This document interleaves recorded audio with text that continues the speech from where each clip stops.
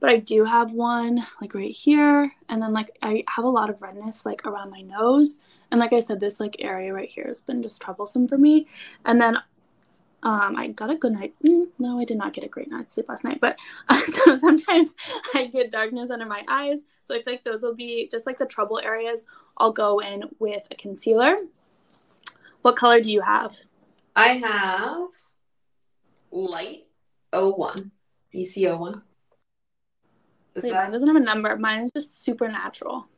Oh, well, mine says supernatural too, and then it says Oh.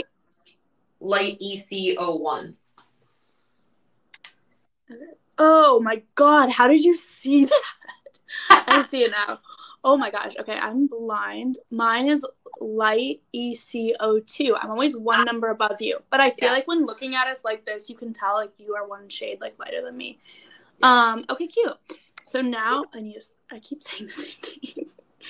Okay, I actually, oh my gosh, I need to like throw this away and get a new one. You can tell I've used this to the bottom. I love this. I never bought anything from Kevyn Aucoin. He's like a very famous makeup artist from the 90s. He did like all your cool 90s celebs. You can see the applicator. I really do like applicators like this. So I will go in and just dot. You don't need a ton. It's super potent and buildable. So I feel like anything with makeup, always go in with like less than you think and build up, because I feel like it is not cute when you have like a ton of extra product on your face. Well, especially where you can so easily be like a raccoon. Yeah. So these are my red areas. And then I have like a dot right here, and then I have this zit on my eyebrow. So I'm going to go right here. Okay.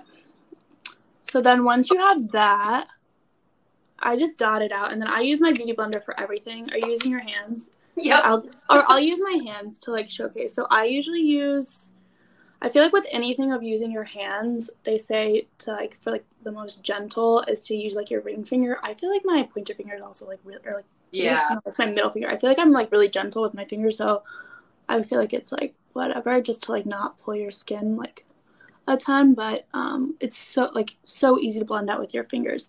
So I feel like if you're someone who has like a lot of acne or like redness spots, this is a nice product to throw in your purse, and then obviously like wash your hands, but it would be really easy to just like pop in the bathroom or like pop near a mirror and like throw this on any troublesome spots and then blend out with your finger. Like this is like no hassle, like so easy to blend, which is really nice. Like I feel like it also helps like having the base of like the Kosas tint, because it kind of is like super moisturizing. Also, it's really nice for that product because I feel like it's winter. A lot of people, maybe not Erin, she lives in LA, but I'm in New York, and it's really drying right now. I have like 2 diffusers going in my room for like humidity, but oh, it's dry. I didn't see, this is the key thing to me, which I'm sure everyone else knew, but I didn't learn until last year, was the idea of putting concealer on after. I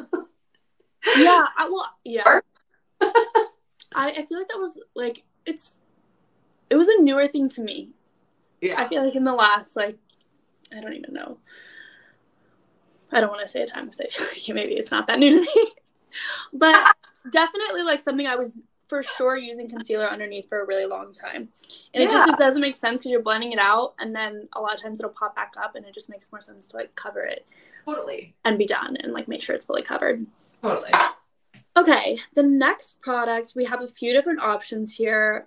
But let's do, well, actually I do bronzer then blush. So let's do our bronzer. We have the same bronzer. Ooh. We love this one. This is Kosas. They have a lot of really great products. They're like a clean beauty brand. Let me present it to you. This is their, oh my God, I'm really it's like not letting me present this.